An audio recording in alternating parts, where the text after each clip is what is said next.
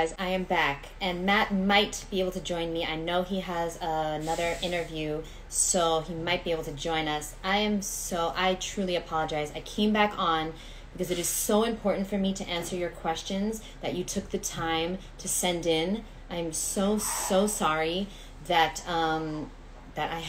there's a very bad storm here and the alarm keeps going off. And so I am so sorry. Let me just get to the questions that people sent in, okay? Because otherwise I won't be able to live with myself. I won't be able to sleep tonight. Seriously. It really touches my heart that you guys join us and that you take the time to send in questions. So the first question that somebody sent in during the live is raw salt versus cooked salt. Take everything with exactly 1 grain of salt. Okay, I don't know if that's a question, but that's pretty cool. Next, ever had hemp sprouts better than hemp hearts? Okay, so no, I've never had hemp sprouts, but hemp hearts definitely. And I want to get Matt's opinion on this, but I always recommend the unhulled. I don't know if that is the ones we should be eating. Maybe Matt will join us. I don't know. Okay, next is, wow, I've seen a lot of exotic fruit, but never these. What was that about? I know you aren't 40 asked, I know you aren't advocating of fasting, but do you think a 5-2 fasting on a raw vegan diet would be recommended or would work? 5-2 fasting. 40, can you please join so that you can clarify your question? Because I'm not quite sure that question. What does 5-2 mean? Okay, let me get to the questions that people sent in from the week. Okay, so we have a Q&A section, and I was thinking maybe Matt will join me, but okay, maybe not. I don't know. So the first question was from Jesse, and this is such a great question, Jesse. The question was, best advice to go raw with a family who isn't. This is such a good question because so many people are going to not even try to eat raw because of who they live with or what their family eats or how they have to cook for their family. Such a good question. So my question to you, Jesse, would be, is there anything that you do that your family doesn't do? Forget about food for a second. Is there anything that you do that your family doesn't do? Okay. Just see food as the same thing. There are some things that you do, okay? Maybe it's yoga or meditate or go to school or I don't know, your job responsibilities. See food as the same way. There are some things that you're going to do that your family are not going to do. And so I want you to see this challenge as an opportunity, okay? An opportunity. What's up, Anne? Thank you for coming back. Sorry about that. An opportunity to get mentally tough, okay? You have been given an opportunity to get mentally tough. And there is a book that I highly recommend. It's called Can't Hurt Me by David Goggins. Okay, Can't Hurt Me by David Goggins. This book will definitely help change your life, your perspective, and it will make you completely into a different person. In fact, the person that you really want to be. So Can't Hurt Me by David Goggins. I would recommend the audiobook personally, but the book itself is amazing too. And by the way, there's no enemy on the outside if there's no enemy on the inside. So we're going to have to start becoming our own best friend and starting to make choices that we really want. And so what I would recommend to you is sit down with your family and let them know, hey, I'm on this journey, this healing journey, and I would like to not eat certain foods. Is it possible that we could not keep those in the house? Okay, that's setting your boundaries, and that's really important on your healing journey because you're not just going to start eating healthier. You're going to start becoming a different person, somebody who stands up for themselves, somebody who sets their boundaries, somebody who prioritizes themselves first, okay? And so if your family cannot respect your boundaries, then drop them. No, you got to do something. Something's got to change. Okay? So you're going to have to demand that they respect your boundaries, maybe for the first time in your life. And that's very hard. Very, very, very hard. Okay. So I wrote, if you can't resist the temptation of unhealthy food your family might keep in the house, if that is an issue, then I want you to realize and repeat over and over again, okay, to start to reprogram your subconscious mind. I am in complete control. I am in complete control of everything I eat. That's your new mantra. I am in complete control of everything I eat, okay? And when I am hungry, I eat what my body wants, which is fruit and vegetables. You're going to have to start with the mind, because the mind is controlling the entire reality that you call your life. Your mind is in control. It's not the food. What's up, Spirit Doctor? It's not the food, as Spirit Doctor knows. It's the mind. The subconscious is running the show, and we're going to have to reprogram it.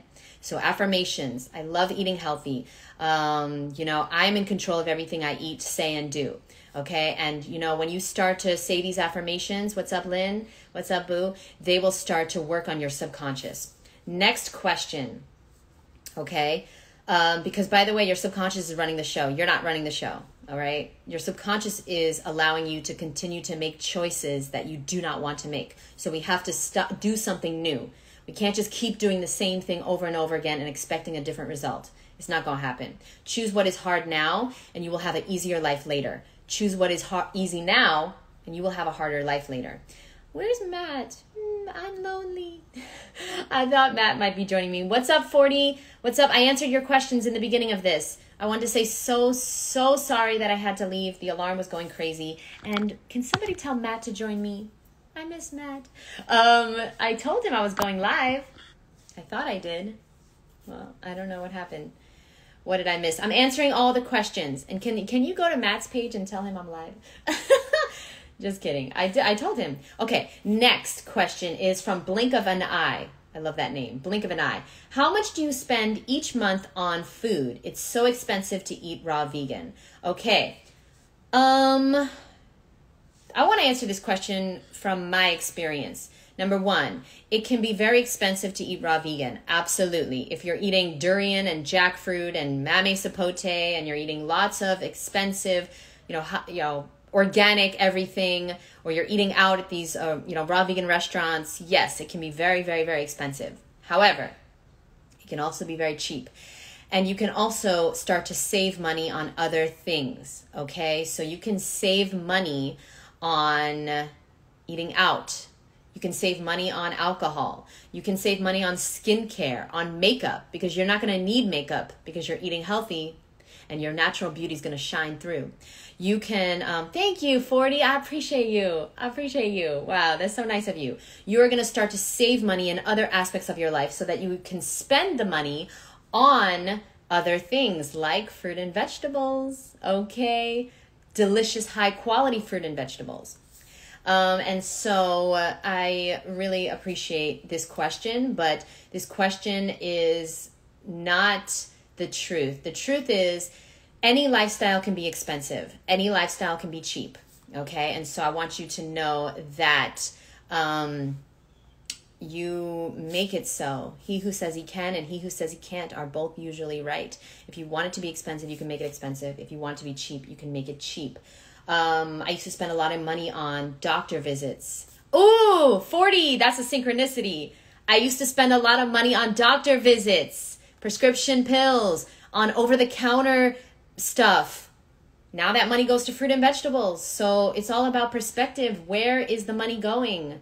Where is your money going? And perhaps maybe your money needs to go to a juicer instead of another drug. Just a thought. Let's keep an open mind. Okay, so the next question is, somebody also asked how to do this on a budget. Focus on things like bananas, apples,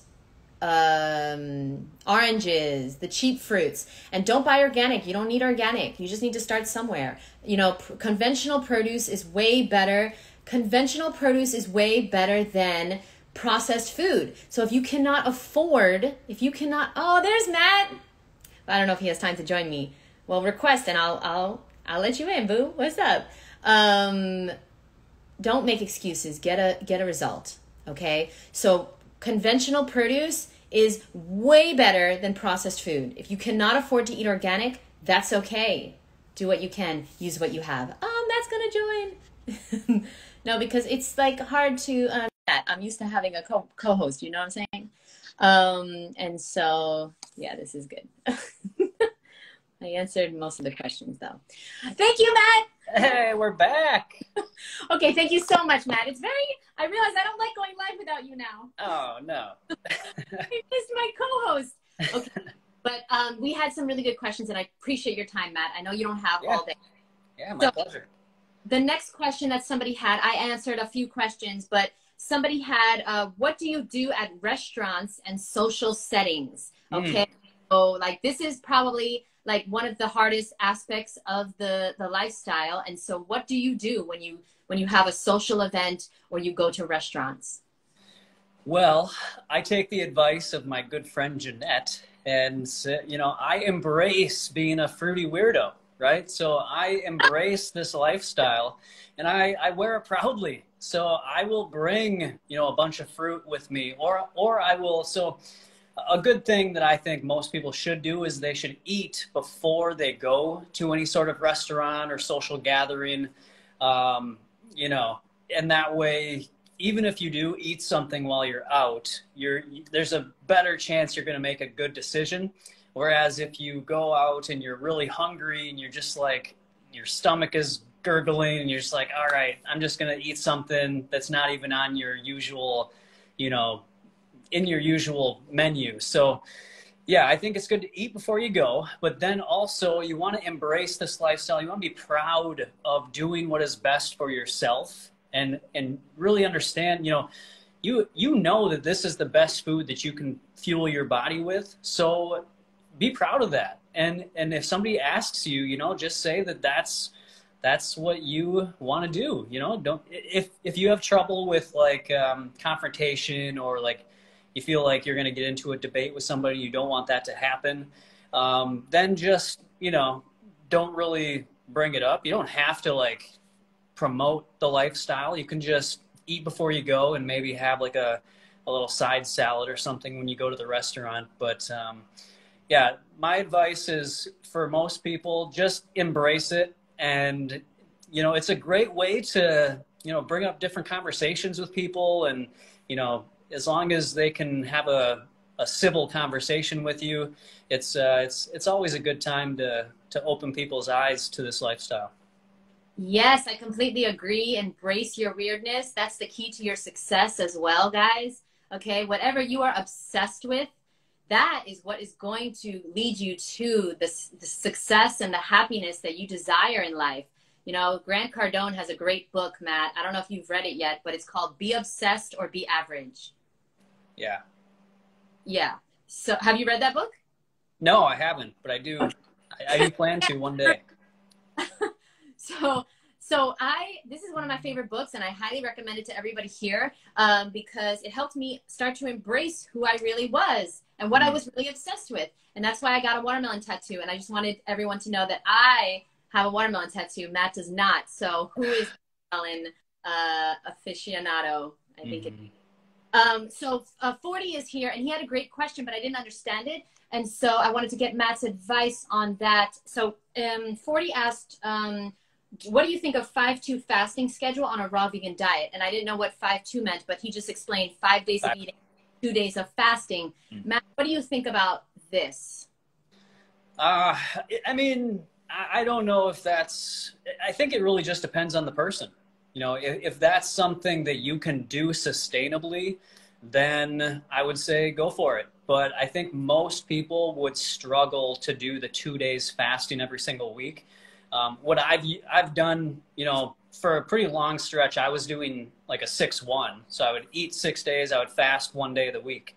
And one way, if you do want to do it like that, I recommend just skipping dinner one night and then skip, breakfast and lunch the next day, and then you can eat a dinner the next day. So it's not even like you don't feel like you're doing a full day of fasting because most of that was sleeping. So that's one thing that I have personally done, and I did it for quite a while. Question. Yeah. When fasting, was that water or did you do juice as well? Just water. Yeah. Wow. So for many years, I fasted 1 day a week as well because, you know, Cool. we're at birth. Yeah. But I used to do juice every Monday. And listen, yeah, just continue with your final thoughts on that, and then I'll say something. Yeah. I mean, that was pretty much it. So I think, you know, whatever is going to be sustainable for somebody, you know, it's going to be different for everybody. Some people don't want to fast at all, and I get that, and I understand. So just eat a whole foods, plant-based diet with mostly raw fruits and vegetables. But if you do want to fast, you know, I think doing 1 day a week is really sustainable in my experience. But if you can do 2 days and that works for you and you feel good doing it, then yeah, I think that can work for somebody too. Yeah, I agree. And then Coach Jen, she had a great point. Depends where you are on your fasting journey or your healthy journey. Okay. And the person is, if they're already raw vegan, this shouldn't be a problem. Oh, Sherry's here. Hey, Sherry. Yeah, more is here. Oh my God. Wow. Okay, Sherry, I'm going to see you soon. Sherry's here in Florida. Yeah, I would say the same thing that Matt just said and Coach Jen. If you're eating raw vegan for 6 months, sure, go for it. If you're not eating the way you want to eat yet, don't go for it yet. Don't go past the point to which you might fall off the diet. Yeah. Because if you want real results, you're going to have to do it long enough for a sustainable amount of time to see those results, and you're never going to see them if you fall off. And I just wanted to say that the universe is going to test you. Okay. So this might be a test where, like, okay, you want to skip to the next level, right? You want to do the fasting, but you might not be ready. Okay. And so the universe is testing you. All right. Do you really want this? Because if you really want this, if you want to change your health and your life and inspire millions of people to also do the same, then you're going to have to go slow and steady and stick to a routine for a long amount of time to see the results.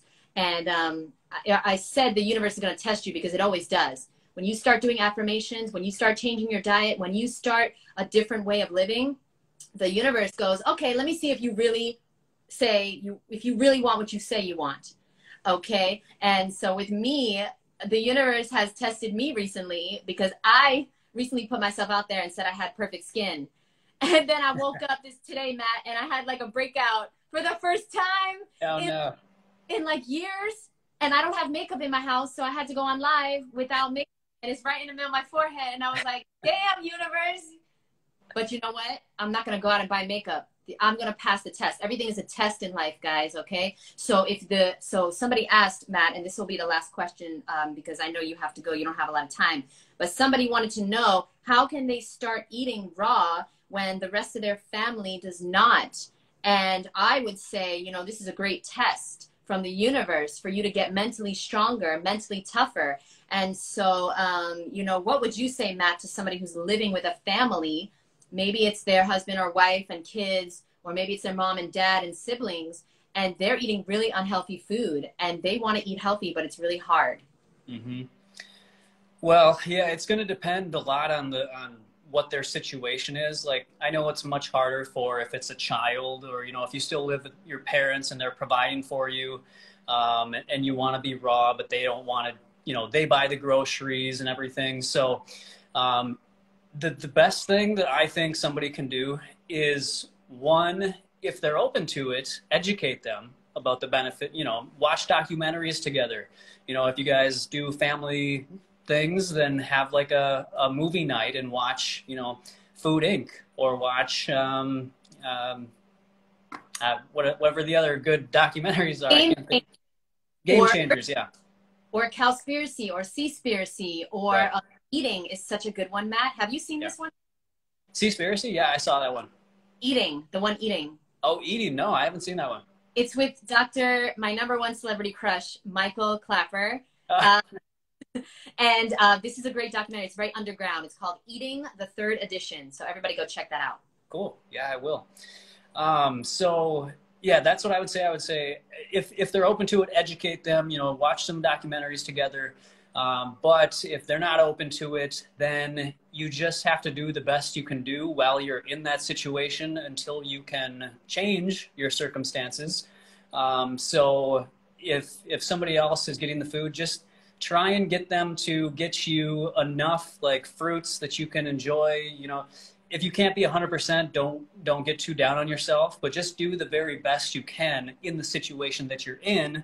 And hopefully the more they see you doing well, eating more fruits and vegetables, they'll want to do it, or they'll want to get you more fruits and vegetables to help you do what you're trying to do. And just go with it that way. So true. And, you know, Coach Jen had another good point. Yo, she had another great point, Matt. She said, I just make good food and they all want more. Yeah, right. Yeah, see, if you're the one making the food, you're in a good spot, so. Yes. Okay. I promise last question. So 40 wants to know, I don't know his exact question, but he's trying to make it awkward here. So he wants to know, he said, please run my question by Matt. His question is about seed retention, working with raw veganism, but I don't know. Cool. Okay, sorry. How would raw veganism work with practicing seed retention? All right. Hello, X-rated here, guys. Okay. Yeah. All right. Yeah, no, I've practiced that myself. So I don't know why it would have any sort of conflicting, they should go well together, I will say. So I'm going to keep this PG and everything, but it's a family. Exactly. So my hormones, since going on a raw vegan diet, have been so much more balanced. You know, I was way more influenced by my hormones before I got into this lifestyle, right? So, you know, I thought about sex a lot more than I do now. And it's not that I don't think about it now. It's much more of a controllable energy, and I can use it in a healthy way, right? And so if you want to do something like seed retention, you know, it seems like there could be some benefits. I haven't looked that much into it, but I have experimented with it just to, I like to experiment with things I hear about. So yeah, I mean, I think it's a great thing to do, and it goes very well in my experience with being on a raw vegan lifestyle. So. Okay, last question, Matt. I'm so sorry because I forgot. And she sent in a question earlier this week, and I really want to answer it. And she's here. What to do if you are allergic to some fruit and vegetables like bananas and nightshades? What would you do, Anne? Yeah, great question. So that I actually wanted to look into. I'm not sure, I actually haven't coached or helped many people with that situation. I've heard that people can have sensitivities to some of these different fruits and vegetables, but just what comes to my mind without really doing any research into it on my part.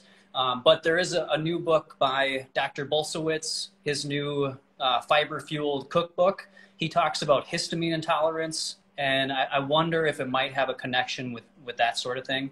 And he goes into how to overcome that. I haven't read that yet, so I'm not sure what he says.